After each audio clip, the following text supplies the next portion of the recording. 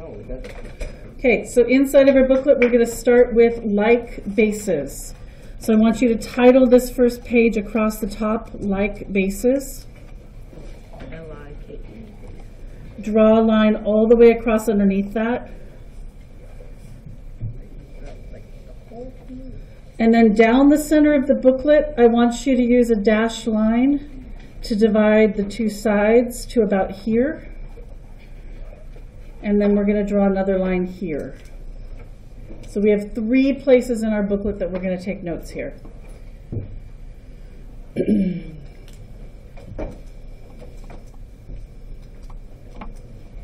There are 3 rules that have like bases. The first one we're taking notes on today is the product rule.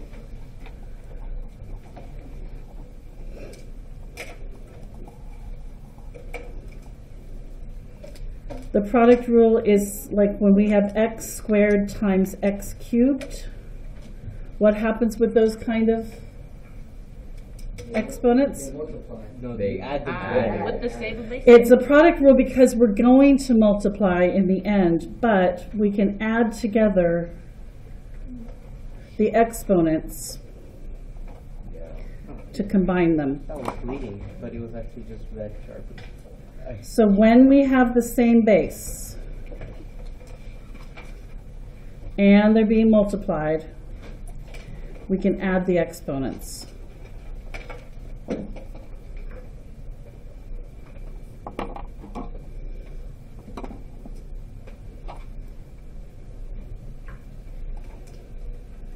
On the right side, we're going to do what I call the power rule.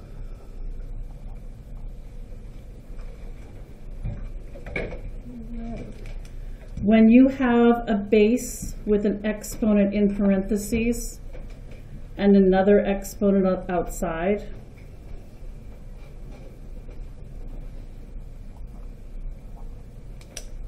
we multiply those 2 exponents.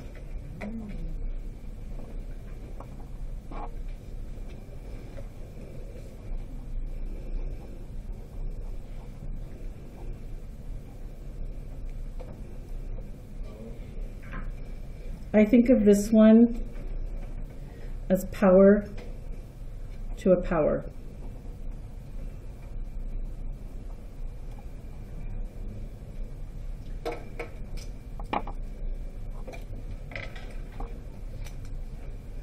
The third rule we're going to put on these 2 pages is the quotient rule.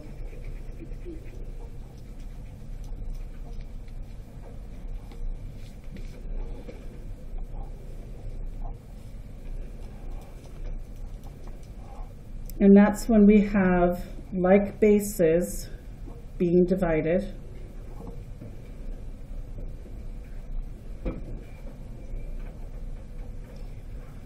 We take the exponent from the numerator minus the exponent from the denominator, and we get that.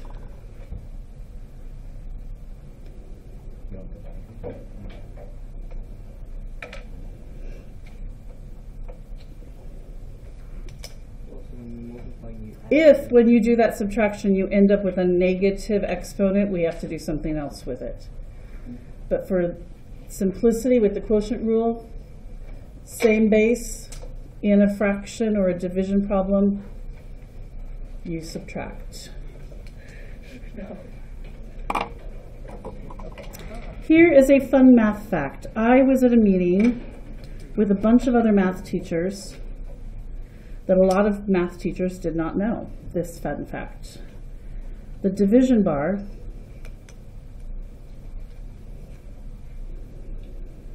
this is called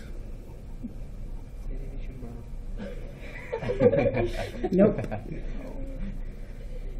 You ever play Scrabble? It's a good word because it would get lots of points. The vinculum. Yeah, I know. My vocabulary Taught me is this not in as second grade. strong as that. It just grew a little bit. I have a bad accent. Okay, recall I am recording this and moving on, so if you're going to need to go back, you will be able to either borrow my booklet or watch the video. Next 2 pages. Take your pen, and I want you to do Morse code style down this one. A dash and a dot. A dash and a dot.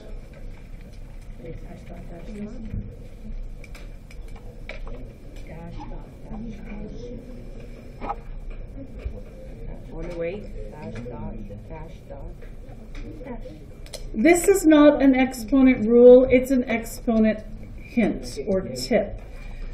If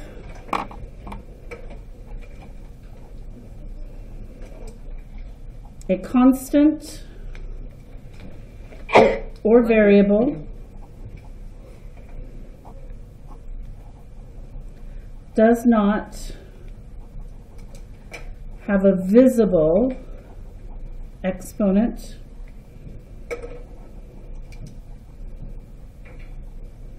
then the exponent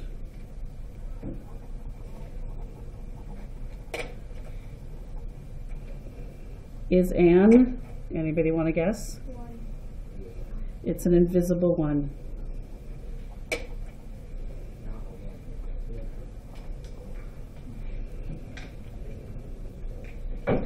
So, as an example,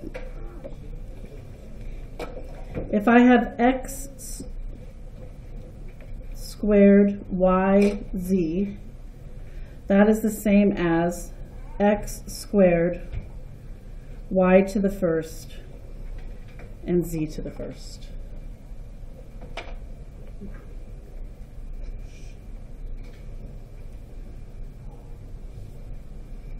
Of course, the other invisibles here are in front of all those exponents. There's an invisible coefficient of 1 as well, right? All of these would have a 1 here as well.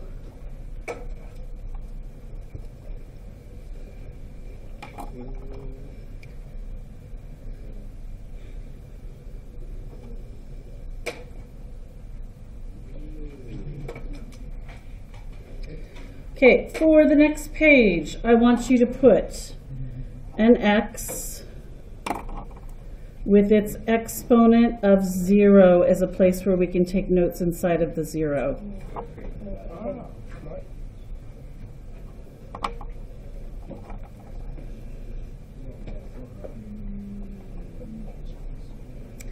Anything raised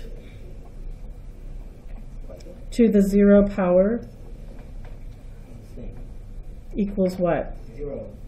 1. 1.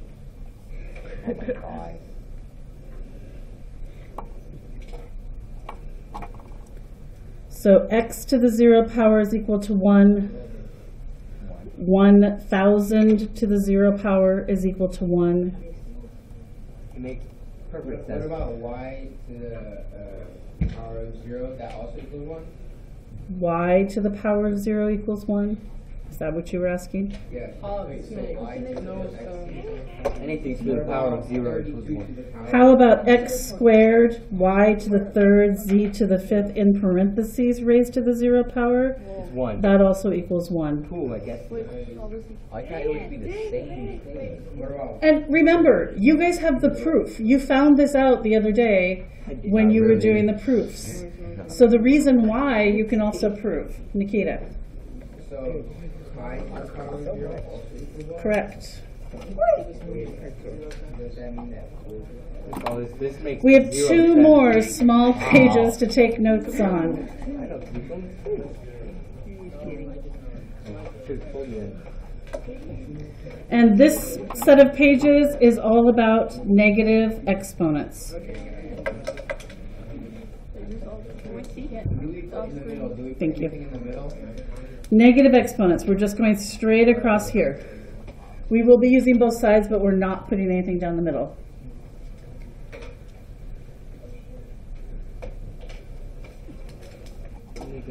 Let's start here on the left. Negative exponents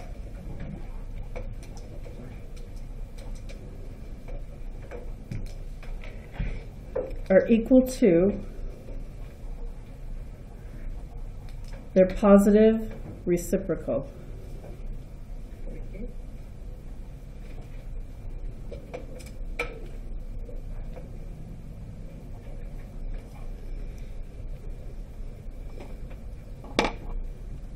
Here's an example of that. X to the negative third over y to the negative third is equal to y to the positive third and x to the positive third. Do you see what happened? There's the reciprocal.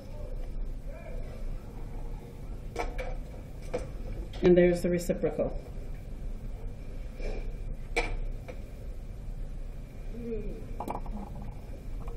Very interesting. A way to help remember this is cross the line and change the sign. T the crown. Do the crime and That rhymes.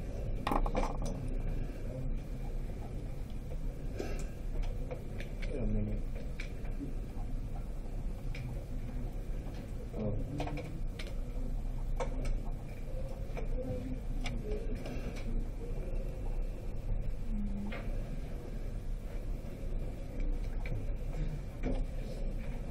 We never want to leave things negative with exponents. They always want to get changed to positives.